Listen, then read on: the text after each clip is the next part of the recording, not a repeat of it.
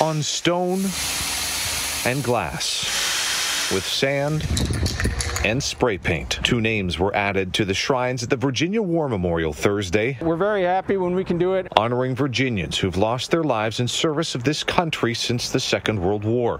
One was Staff Sergeant Ben Maxwell of Appomattox. Death toll stands officially right now at more than 70. Killed in the bombing of the U.S. Embassy in Beirut, Lebanon in 1983.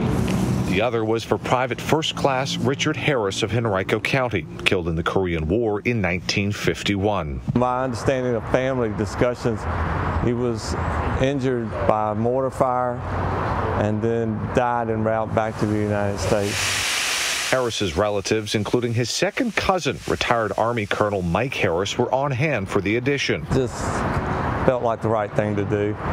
Harris says his second cousin was born in Charlotte County before moving to Henrico for work when he was drafted for the Korean War. My mom and dad went on a double date with him the night before he shipped to Camp Breckenridge, and that was almost 70 years ago.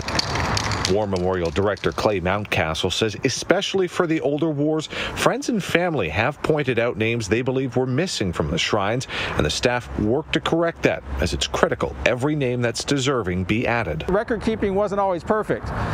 When the Virginia War Memorial was first established and dedicated in 1956, there were just a number of errors and omissions done. And for Harris, even 70 years later, and for a family member he never got a chance to meet, it was a gratifying experience. To see that he was recognized for giving the ultimate sacrifice for his country. Working for you in Richmond, Cameron Thompson, CBS 6 News.